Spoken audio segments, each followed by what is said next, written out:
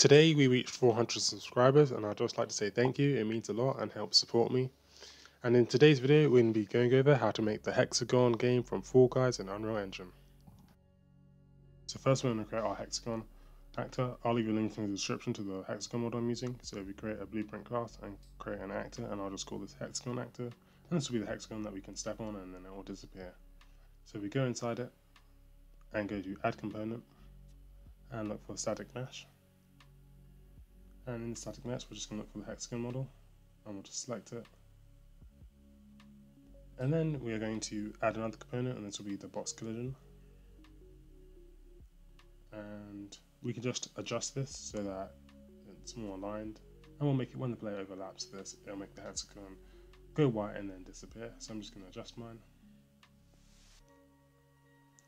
And that's about fine.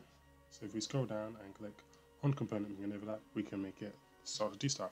So first I'm going to cast my third person character, because we want it to be a third person character to trigger this event. And once we've done this, I'm going to look for do once, so I only want it to do this amount once. So after this, I'm going to add local offset, and this will just make the actor move down once we step on it. So I'm just going to, in the Z value, put -5, and the actor will move down in the Z axis -5 when we step on it. Then after this, I'm going to have a short delay of 0.2 seconds, and then after this delay I'm going to get the static mesh, and then we're going to set its material, and I'm going to set its material to white so that the player will know that he's stepped on it. So I'm just looking for my white material which I created and plug this in, and now it'll go white when our player steps on it. And then after this I'm going to add one more delay, and I'll make this 0.3 seconds, so we have 0.5 seconds in total. And then after this I'm going to destroy the actor after these 3 seconds, so we won't have long once we step on it. So I'm just going to drag this in, and if we drag this in, I'll move this bit up. If I click play, if I now jump on this hexagon actor, it will turn white and then disappear. So now we need to set up so it's like there are loads of them and then it's grid. So I'll create another blueprint class and create an actor, and I'll just call this hexagon spawn 1, and I double click inside this. So the first thing I'm going to do is add component, and I'm going to look for scene and just select it. Then I'm going to go to my event graph and event begin play. So as soon as this starts, I'm going to drag a for loop and just select it.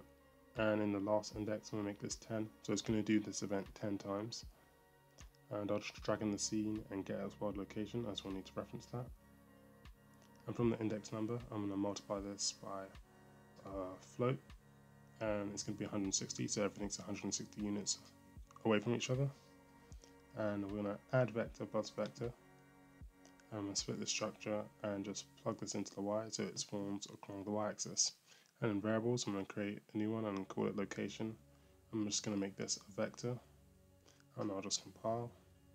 Then I can drag this location up and set the location and just plug this in, and this is going to be the location where the hexagon spawns from, so I'll just plug this in. And then we're going to right click and look for spawn actor from class, and then we will split the structure of the transform and just plug this in. And the actor is going to be the hexagon that we just created, so hexagon actor, and we can just plug this in. Now I'll click compile and play. If we just drag this in, we can see it will spawn 10 hexagons on the y-axis, 160 units apart from each other. So now we're just going to duplicate this, and I'm going to rename this hexagon spawn 2.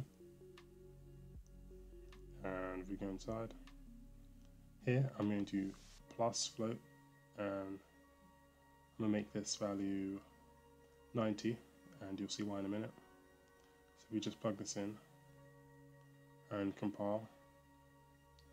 If I drag hexagon and then hexagon spawn 2, the 90 will mean that it's just offset a bit, because when we spawn both of these we want it so it's offset so that it looks all nice in a hexagon shape.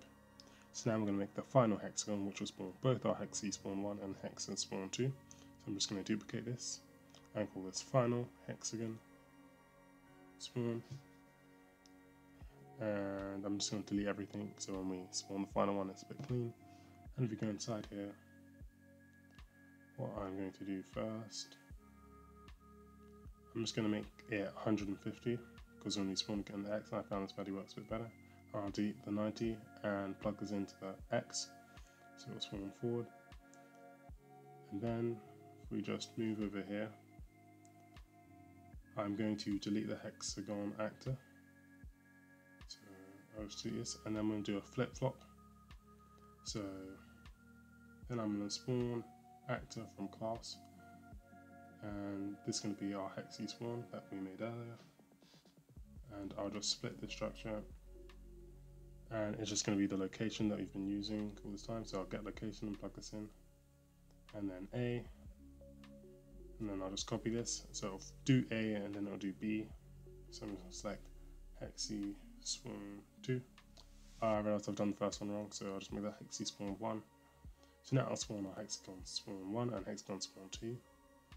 And I'll do this 10 times. So if we just drag this in and click play, it will now spawn our hexagons, and we can jump on them and move. And that's how to create the hexy spawn from Fall Guys. If you enjoyed, leave a like and subscribe, and I'll see you next time. Bye.